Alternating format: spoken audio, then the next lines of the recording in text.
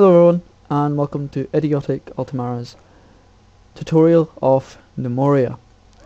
Gnomoria is a sandbox village management game. A lot like a mixture of Dwarf Fortress and Minecraft. I know a lot of people don't like games being compared to other games, but it's one of the only ways people can understand what a game actually is. In Minecraft you can completely destroy the whole entire planet and rebuild it the way you want. You can also do this in Gnomoria. You can destroy anything you want and build that somewhere else. The other aspects of the game are Dwarf Fortress like, where you control a group of gnomes instead of dwarves and try to survive as long as you can. You can get Gnomoria from a couple of places. As you can see, this is the main website for Gnomoria. It is gnomoria.com. The download site is click on downloads. You click on downloads and here you are. This is the website here. It costs $7.99. Yeah, and it is at the moment in alpha. You can download the demo for free and play it for an unlimited. You can play it for 6 in-game days with an unlimited amount of kingdoms. And if you plan on buying the game later, you can keep the saved worlds and they will continue in the next and they will continue after you buy the game. I never noticed this, like I had planned to show you the other sites. You can buy it also from Desura. Desura is a Steam-like place where you can buy a game and it will auto-update your games for you, and you can create a community and stuff. As you can see, it's pretty much similar to Steam, like the whole setup looks like Steam. And here is Gnomoria on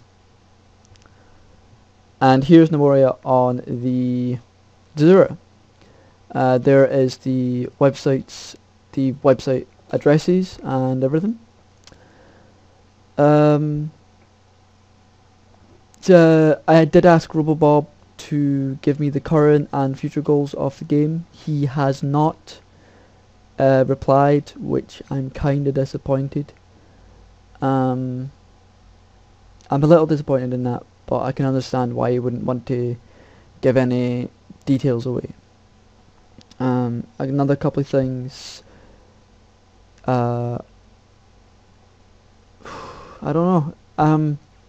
Yeah, at the moment, Gnomoria is, as I've said, in alpha, and there are a lot of bugs. The game will break a couple of times, and you will get frustrated. However, the game is worth £6 or $8. Well, I find it is anyway. I do quite enjoy playing this game more than a lot of other games. I don't prefer it over Dwarf Fortress per se, but I prefer it over Minecraft. Because it's more like a sandbox builder game over Minecraft. Yeah. Please go check out the game. If you are wondering what the game is like and I haven't completely described myself, please go onto the community and click on the unofficial wiki. On the wiki we do have, like, I help edit this, as you can see. We do have the videos page, and here you can see every video that has been made for Gnomoria. I have still not completely updated this yet. I'm updating it as I go along. I think I'm updating it by about 5 videos a day. Hopefully it doesn't go, hopefully the videos don't excessively go up. You can see the lengths of each video. You can even sort by the length of each video. We have a couple in French. I think there's a couple in German as well. Yeah, so please go check out the game. It's a really good game. And the game isn't hard to download. You click on the download button here, and it will download the game. Well, you click on that, and then you fill in the credentials, and then you do place secure order.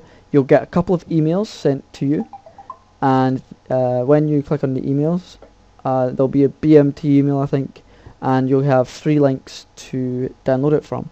If you download it from Gnomoria, you won't get, well, you probably still get emails, but you will just get them,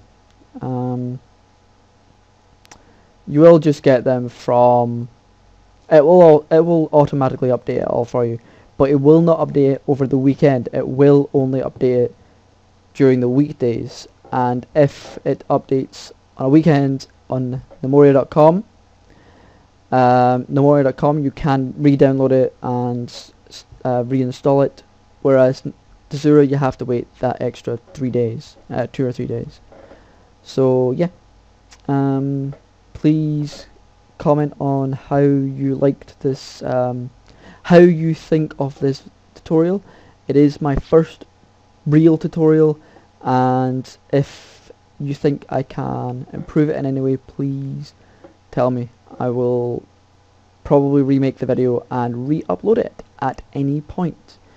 Throughout this tutorial, on another note, throughout this tutorial I will be using version 8.2.1 up until episode 10.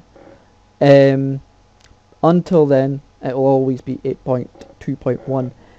After that I will say what each patch has done, and then make a video relating to all the changes that have happened and all the contradictions from my previous videos.